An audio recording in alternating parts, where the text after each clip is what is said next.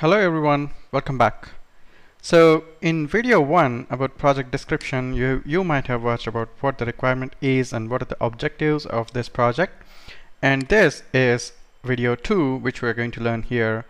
What you're seeing now is video 2, and we are going to create UI. So the main objective for this video 2 is to complete the project skeleton.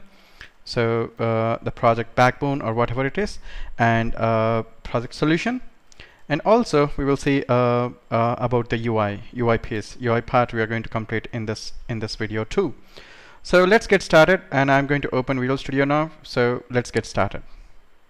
Okay, so I just opened Visual Studio, and I will be using Visual Studio Community Edition 2013 for this project, and I'm going to create new project now.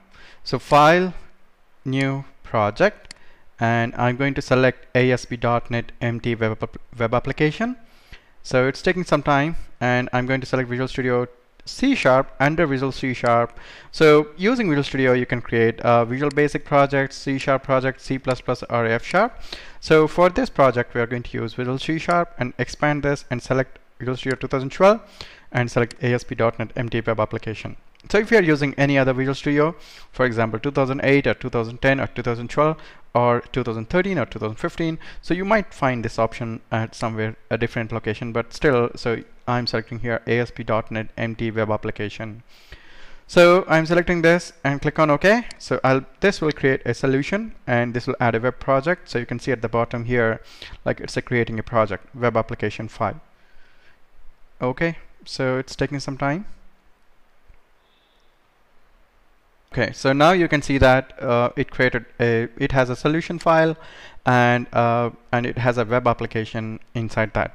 Now, the first thing is, if you see our requirement, so let's go back to the requirement now. If you see our requirement, first we need to start with creating this three-layered header, left navigation, and the footer. And here also we have header, left navigation, and footer.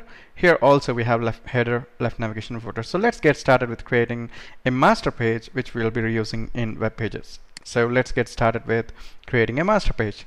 So right click on this web application 5 and add new item. I'm going to add new item. I'm going to select ASP.NET Web Forms master page. So if you scroll down a little bit bottom, you can see here there is Web Forms master page, and I'm not going to change its name. Let it be site1.master, and I'm going to click on add. Now the first thing which I have to do is so now it's taking some time to add the master page. Okay, you can see here the master page is having HTML tag and head section and body tag, and inside that we have this content placeholder. So this content placeholder, we need to place this in the section which varies in all different pages. So for now I'm going to push this a little bit down, so I'm not going to use it for some time now. Okay, let's complete the UI now.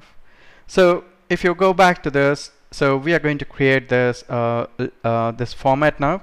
So first we are going to use tables, although you can do it in different ways, like you can use div tag, or you can use ASP.NET tables, or you can use anything of your choice.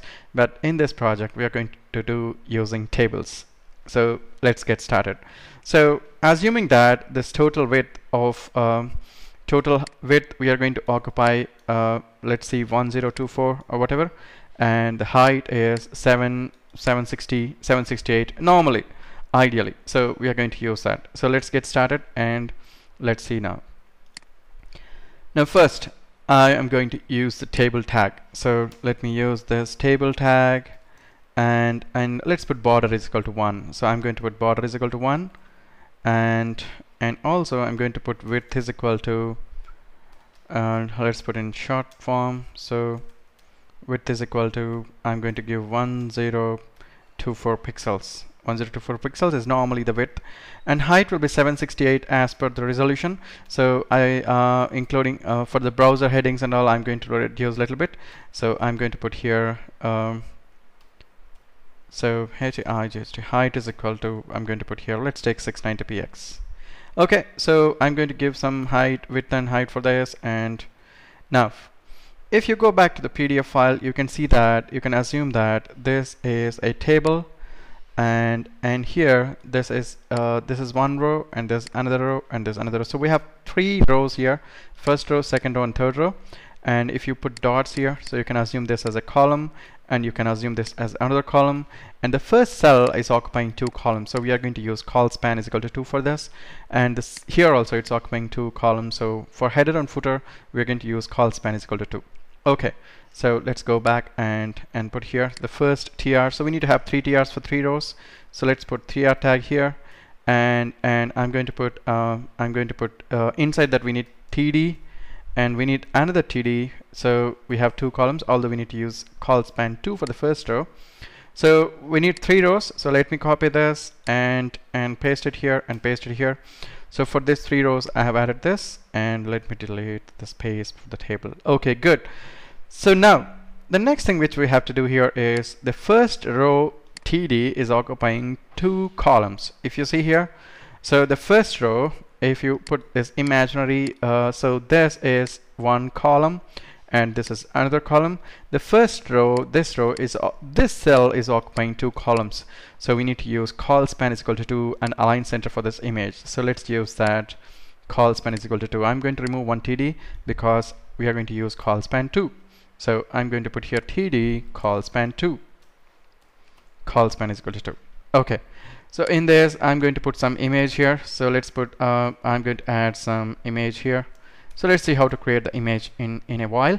So now coming to second row, in the second row, if you notice the requirement here, I need to put the links here and I need to put this content here. So now I need some width for this in the second row. First td, I'm going to put width is equal to let's assume some 240 pixels. So I'm going to put some 240 pixels, and I'm going to give align is equal to, so we need to use style tag, but that's fine, this will also work. Align is equal to center. So ideally we have to use style tag there, so that's fine. So now, and we need to use ahref anchor tags. Ahref is equal to what do we need there? We need to use login.aspx. We are going to create those pages now, aspx, and we are going to put login.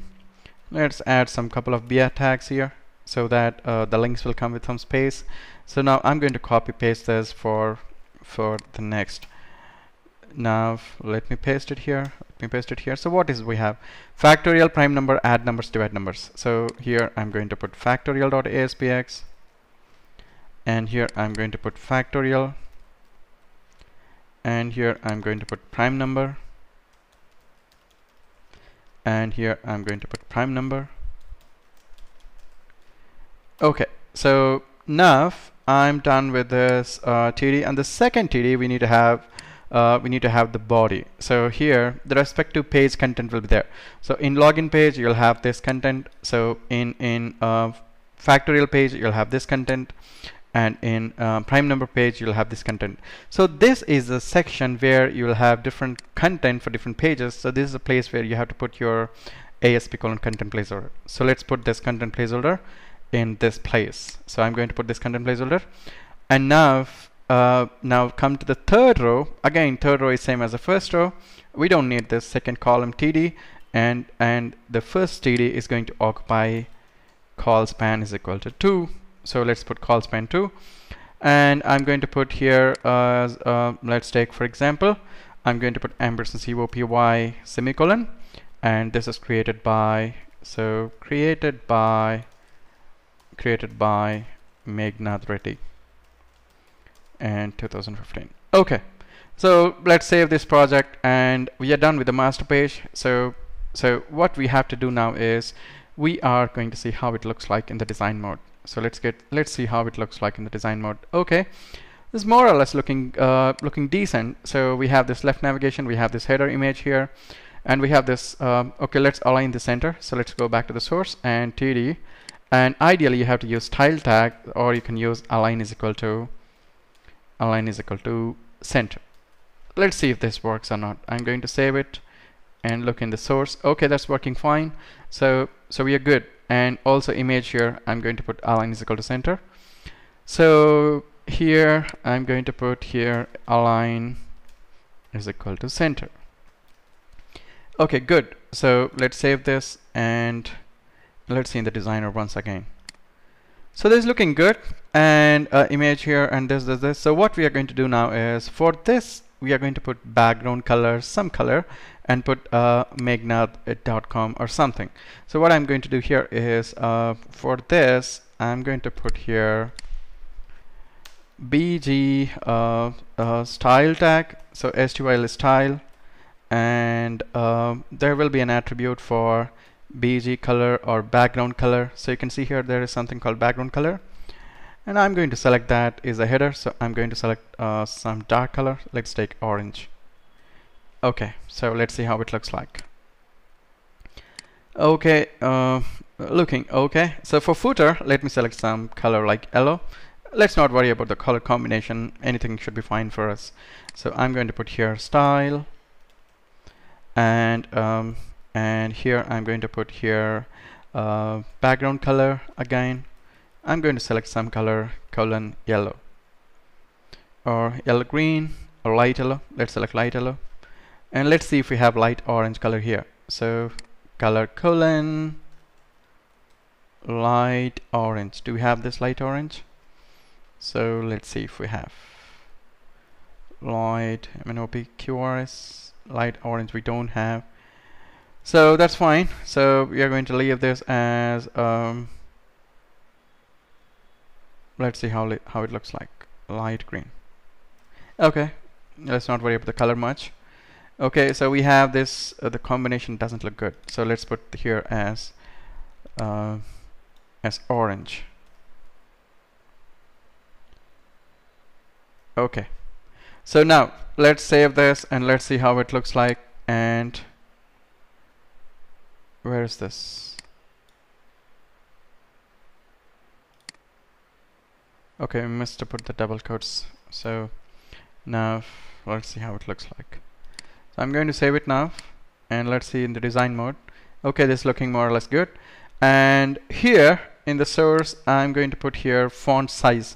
So let's see if we have, if we put semicolon here, and let's say font size we have, and put colon, we have large. This is a header, so let's select extra large, and I'm going to put here something like my company website. Okay, let's save this and go to design. Okay, this is looking good, and I'm done with almost the skeleton of this. Now what I'm going to do now is I'm going to create the login page. So with this we are going to the next video. So we are done with the first video where we just created a simple master page with the required UI. Okay, thanks for watching.